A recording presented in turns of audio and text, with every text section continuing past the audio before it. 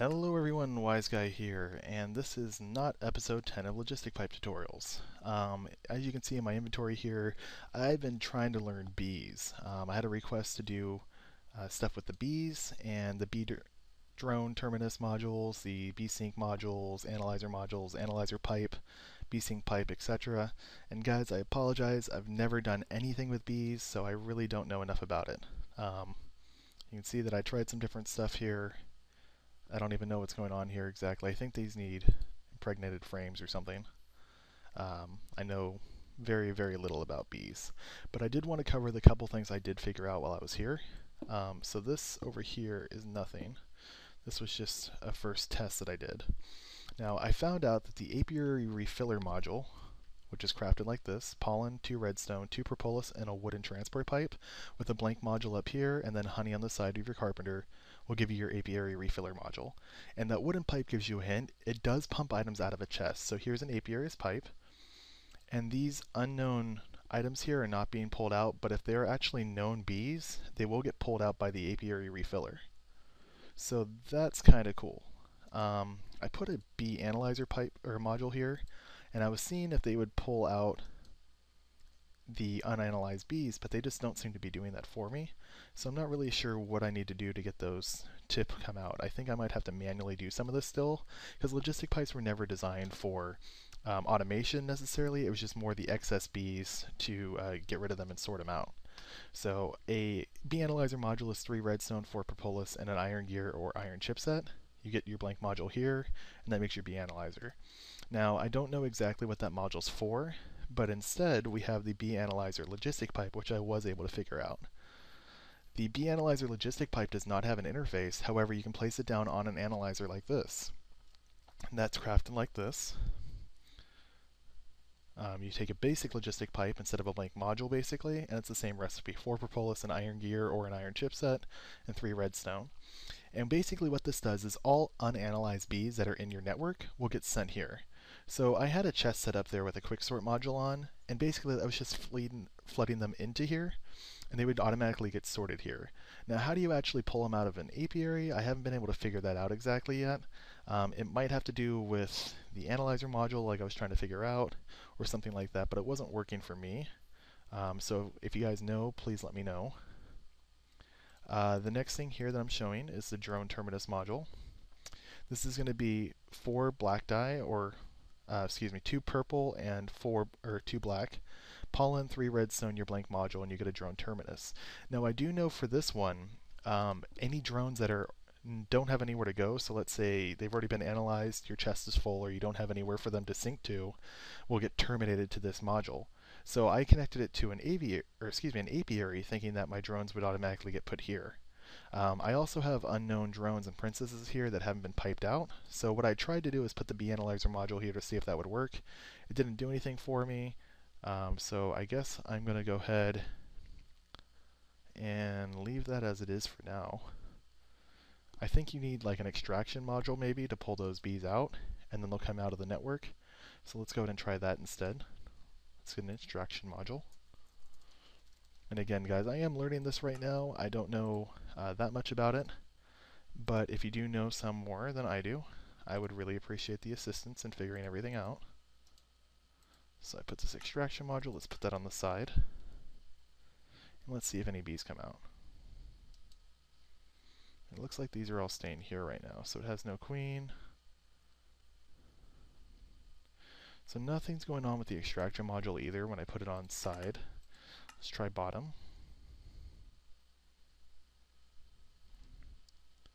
It's not working. Let's try top. And finally we'll try the side. So none of those are pulling out. You might need an apiary pipe, or an apiarist pipe, or I forgot how to say it. I believe it's apiarist pipe. This one here. You might need that to make the system work, so we'll go ahead and try that real quick. Break that flower, put this pipe down, not there, put it down there. Alrighty, so now we got this whole mess here, and you guys know how this works, so If you know bees, you know how you can change those settings around. So that might be how that works a little bit more. And again, guys, I'm sorry I don't know as much about bees to be able to help you with this. But I'm just going to leave that piece on and we'll see what happens. I'm going to leave that as it is, set to anything, I guess. And we'll put these at wintry. There we go.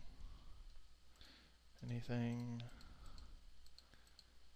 Okay, so guys, if you're used to the apiarist pipe, this is actually how the next pipe works, which is going to be the bee-sink logistic pipes.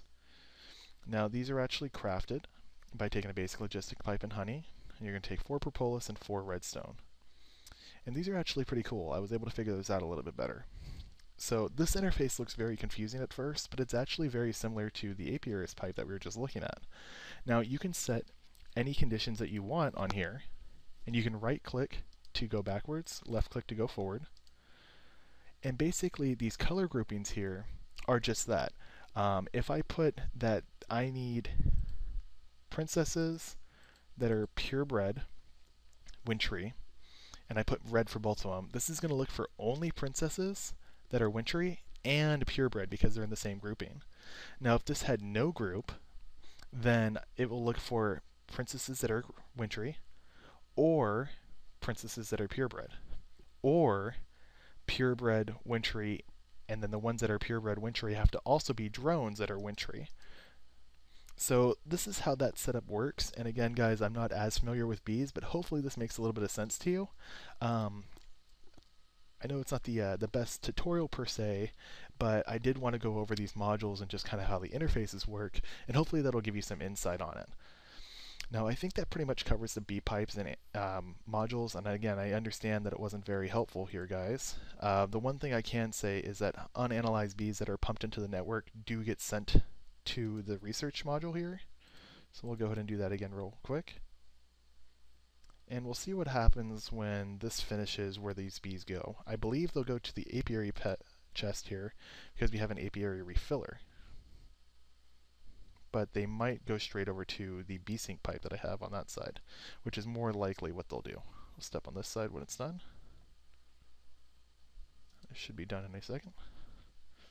And where does our bee go? Okay, so our bee did go right over here because it did meet the conditions. It's purebred and it's wintry, so it went this way. Now we did just have a bee go over here as well. Just had a drone go here. The reason why is we have that drone terminus. So it doesn't have anywhere for that drone to go because it didn't meet the condition of this bee-sink. So it sent it down the terminus path instead. You can see it just sent some more over here as well. So here's some more wintry drones. And it's sending those this way. Now I believe the apiary pipe is actually pulling more out. Or possibly the bee analyzer is. So let's pull one of those out. And we'll put a apiary refiller on here and see what happens with that. Because this is interesting now that we know more about this. So we have wintry drones here. And let me just manually put a princess here so they can breed. This quickly fills up the bar on the left. Now it's a wintry queen, and we'll see what happens. Drones no longer have a place to go.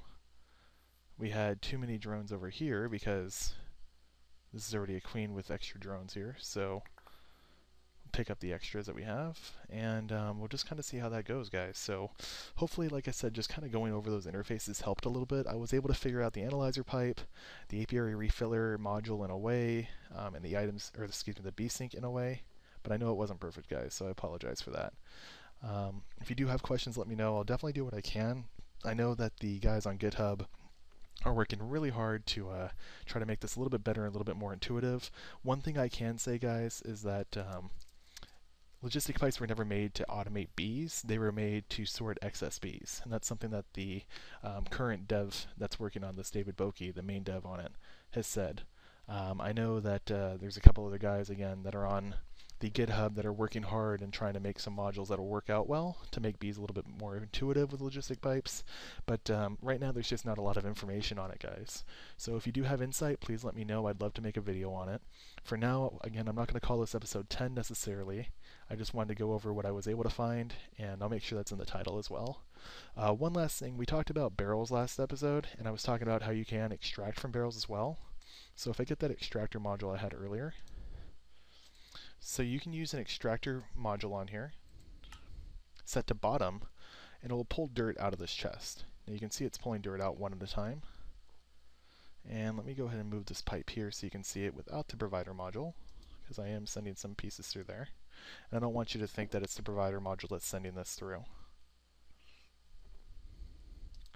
So every once in a while you'll see that this is taking a piece out with the extractor module. And just to make it a little bit faster, I'm going to make an extractor Mark III instead. Extractor Mark III. On an advanced extractor, regular extractor. Alright, so you can set this to bottom. And bottom you can see all that dirt that just poured out. It actually pulled out the entire barrel's worth of dirt. So, not that you would ever want to extract everything out of your barrel because you wouldn't know what barrel it was for anymore. But if you did for some reason, again, you can use an extractor pipe.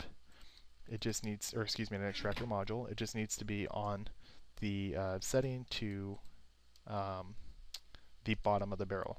There you go. I just put it there and it pulled right back out. So just something to keep in mind, guys. I would definitely use a provider on the sides or bottom instead, because that way you can keep one item in there. You can also use a provider module, which I believe I showed you last episode. We'll just leave this on leave first stack, and we'll put some more dirt in there. And that supplier is keeping the recycler full, and we're still pumping out scrap. That's pretty cool, guys. Look at that automation setup. Not too bad if I do say so myself. There we go. All that excess dirt's getting poured in here. The rest is going in here. And I guess one thing I can say too, guys, that I didn't mention is I would definitely upgrade your recyclers so you don't have issues here. If you get overclockers, and let's just put 7 of them in there, you can see that this is going way fast, and you're not going to get an excess of pipes there. So I can't put 64 there because we need a transformer upgrade at that point. But anyway, guys, that's just kind of the idea here of what you would need to do to be able to handle everything here. So hopefully someone can give me some insight to bees and how this whole setup's supposed to work. But for now, I was able to at least figure out the research part of it, figure out a little bit about the modules, and just really need some help and insight on these for the rest of it, guys. So please leave some comments and let me figure out how this all works, and I will be happy to do a video for you. In the meantime, guys, I hope you have a good one, and have a Merry Christmas as well. Thank you. Bye-bye.